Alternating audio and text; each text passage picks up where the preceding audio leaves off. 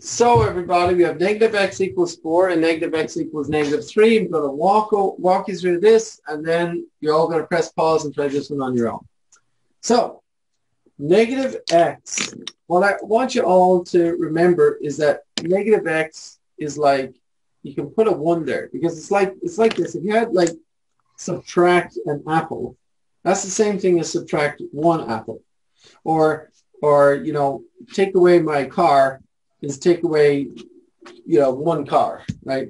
Or take away $5 is take away 1 $5 bill, like 1 times 5 or that type of thing.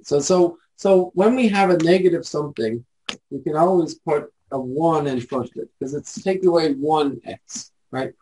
Or subtract 1x, or negative 1x. So negative 1 is being multiplied by x here. And to get it on its own, we can divide both sides by negative 1.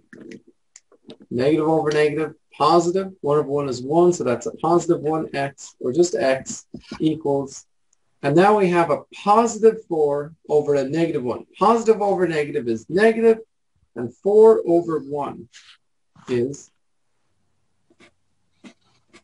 4. You okay with that? Yes. I'm going to just show everyone at home and anyone that's interested that, like, you can actually do this.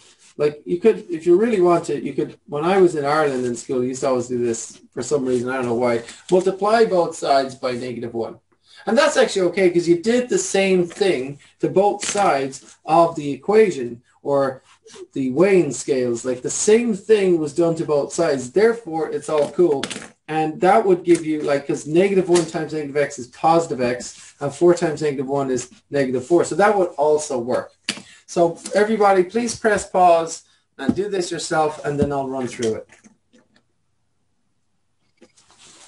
You ready to go? Yes. All right, so the coefficient of negative x is negative 1, so it's negative 1 times x. So we should divide both sides by negative 1, and we get positive x equals negative over negative, positive 3 over 1, 3, or x equals 3, same thing. Positive 3, 3, same thing. Now if I check it, negative x should equal negative 3. Well, if I plug 3 in, then we have the same thing on both sides, right? Correct.